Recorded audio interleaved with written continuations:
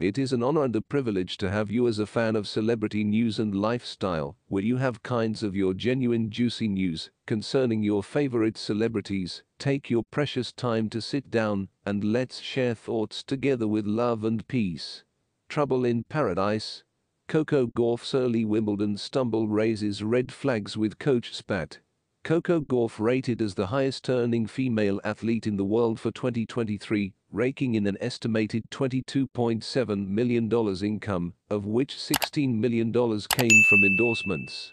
The 20-year-old Delray Beach icon had added to her original New Balance deal with marketing sponsorships from Ray-Ban's smart glasses, Bose UPS, Barilla and Baker Tilly. Her agent, Tony Godsick, who lives in Delray Beach and handled Roger Federer's business affairs, has done well.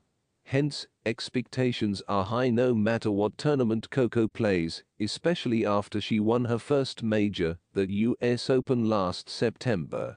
While Gauff advanced to the semi-finals of 2024's first two majors at the Australian Open and French Open, Gauff's journey in Wimbledon had another bitter ending Sunday at the All England Club in the fourth round. It was ugly all around in the 6-4, 6-3 straight set rout to 19th seed Emma Navarro, playing raggedly, muffing a few easy balls, and seen angrily pleading with her coach's box for assistance during a changeover.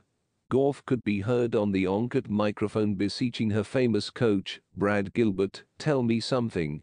Coco screamed, "You guys aren't saying anything." Gilbert looked bewildered. No coach likes being shown up. Afterward, Gauff tried to downplay the loss and her alarming streak at Wimbledon of never getting to the quarterfinals. Last Wimbledon, she lost in the first round with some experts feeling she needs to shorten her forehand backswing on the fast-playing grass. This year, Coco came in as the second seed, a career high. Afterward, Gauff went on a long rant, saying, "Fans of the game are a little disrespectful in not realizing how many stellar players are on the tour. I've played so many slams where anybody can win," Gauff said. "The seed is just a number, just an advantage, so you don't play another seed first round. That doesn't mean you can't lose. As we've seen a lot of seeds drop out.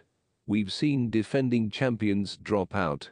Even though the unseeded players may not be as known, they're so talented," Gauff added. Open quote, "That's something that fans of the game are a little bit disrespectful when it comes to other players on tour. Maybe their ranking isn't there, but the level is there. They're here for a reason. They deserve their spot. There's no easy draw.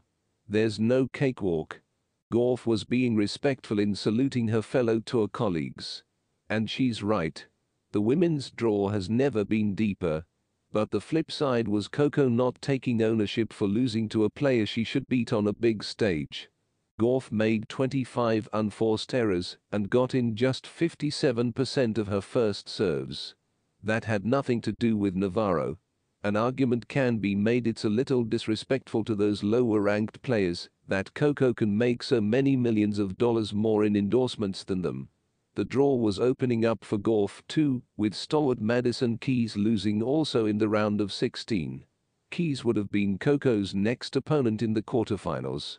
In addition, Gauff's all-time nemesis, Iga Swiatek, who beat her at the French Open, was upset in the third round. They would have been on target for the finals. Thanks for reaching out to Celebrity News and Lifestyle and for watching our videos till the end. If there's something about this video that you like to share, please do share with us. And guys, don't forget to subscribe, like this video, share and leave your comment on the comment section below. Your comments matters. See you next